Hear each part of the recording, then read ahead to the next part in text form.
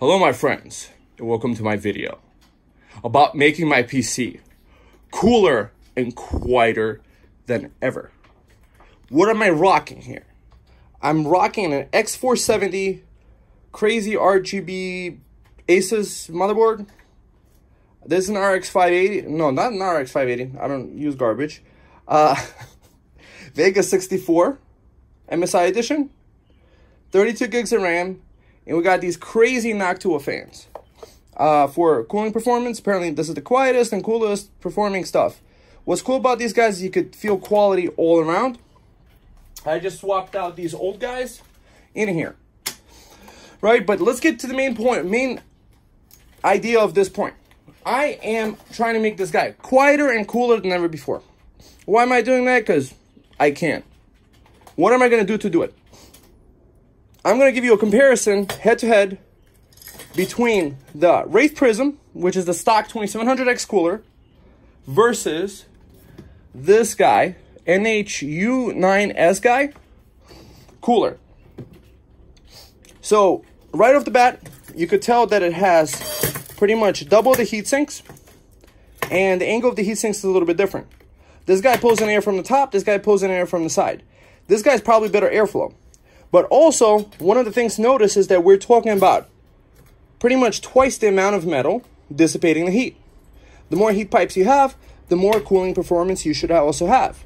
The benefit of it being cooler is that when your CPU is much quieter, it allows it to be also quiet. So cool and quiet. So that's the point. What I'm going to be replacing the regular thermal paste with, this is a new innovation for me, is the IZReviews.com thermal pad. What you basically do is you just throw this on top of your processor and make sure it doesn't slip out, because this thing is electrically conductive, so it could short circuit things. But you just put this guy on top of your processor. This is the larger sized one. This is the 40mm. Apparently it's supposed to work with the Ryzen. That's what the review said. And I'm going to tell you guys later my verdict between the two. But the reason I also made this video is that I haven't seen anybody put the two coolers side by side, the Wraith Prism and the 2700X. And I hope you guys like this video. Thumb it up, share it with the world, and I will see you soon. So a quick mention of this IC graphite stuff. So here's the goal of this guy. This little sheet. You might want to check out the Linus Tech Tips video about this guy. I'm not sure if I'm supposed to be touching with my hands, but I am, so yeah, so this guy's gonna go under the cooler. No more thermal paste. Apparently this is supposed to last forever. You could reuse it. And because I like tinkering with my PC, I might want to reuse it oftentimes. So no more thermal paste for me, no more mess. This is fantastic. Save the environment.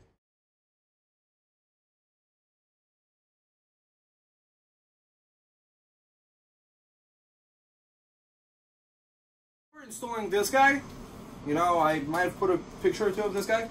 So it comes with really easy to use instructions for the AM4 platform. So check this out. Basically the fan, it has this fan clip. Is it recording you? Yeah, okay. It has this fan clip that it clips on and clips off very easily. I didn't see that. So it clips on with this clip over here. Mm-hmm. Okay, which is kind of, okay. So now what we're gonna do, guys, make sure you put thermal paste or a thermal pad. This is my first time ever using this guy. So I'm putting this guy on top, right? And apparently it's very slippery. I've heard one guy use thermal paste with it before. But basically the idea is we want to make sure this guy isn't touching anything else that's like electronic and stuff. And now we put this guy on top of this. The cooler mounting hardware comes with these long screwdriver, and this should be hopefully working now like this. Okay, very good. So what the ideal goal is to thread both sides so you have more of an even kind of force when you're applying this guy, which hopefully is going to be threading right now. I think it's threading. I can feel it threading. So that's what's really cool about these NOCTUA guys, is that they include all this extra mounting hardware So for example, in the mounting kit, they give you a thermal paste, and they also give you this Y splitter and an extra adapter, this little clip.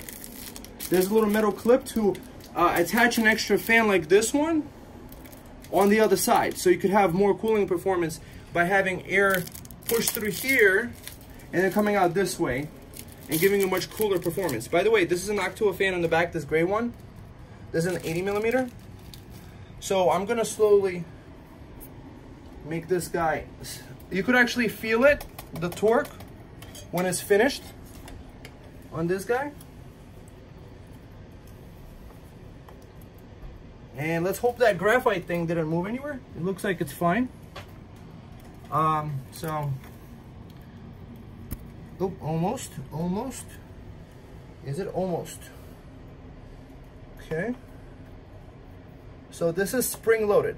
That's what I'm liking about these NOCTUA coolers, is that it feels like the quality, you can feel the quality every step of the way.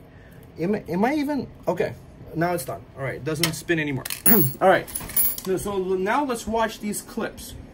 So this is how the clips work. They're clipped on one end over here, and they're getting clipped on this end. So what we're gonna do is we're gonna rotate it in the direction, because I have the fan header for it, is on that side. So we're gonna make it go on the top, I guess. It's probably the best bet. And we're gonna put this guy. All right. Now we'll just plug this guy into the fan header, which I hope is, which one it is? CPU fan is the top one, okay.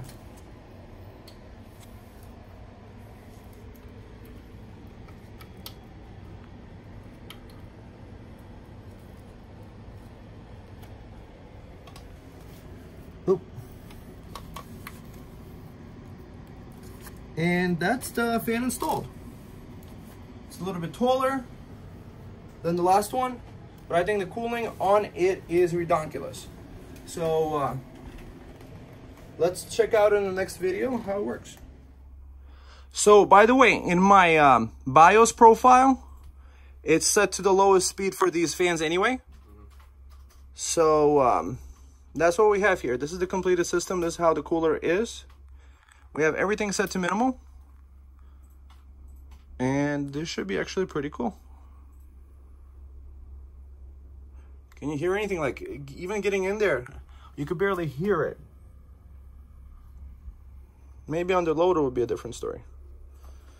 So this is a spare PC, guys. And the reason, also one of the reasons that it is also ultra quiet like this, is because I put this guy, Easy Tuning Wizard guy.